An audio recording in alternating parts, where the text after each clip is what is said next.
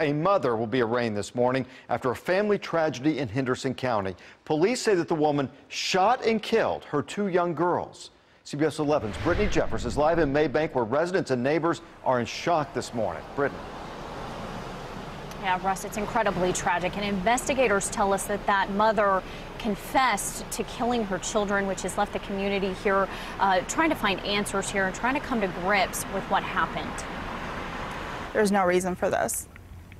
None at all. How could someone do this to them? Makes you want to just get yours and cuddle them, and just protect them from everybody. You know, take them away from them. So many residents in and around the area of Maybank tell us that they couldn't stand to sit at home as the details of the murders unraveled. They brought some stuffed animals and a plush doll for the girls who lived just up the street from them, whose lives were cut short. The Henderson County Sheriff says that deputies were originally called out for a suicidal woman at the family's home, but when they arrived, everyone claimed to be fine. They tell us 3 hours later, 911 received a call that a woman had shot her children. Investigators arrested Sarah Nicole Henderson, and neighbors and family friends say that they will remember the 2 little girls, Kaylee and Kenley, as angels.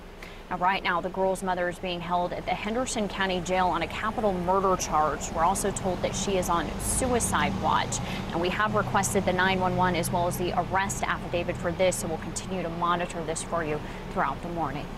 Reporting live this morning in Maybank, I'm Brittany Jeffers, CBS 11 News.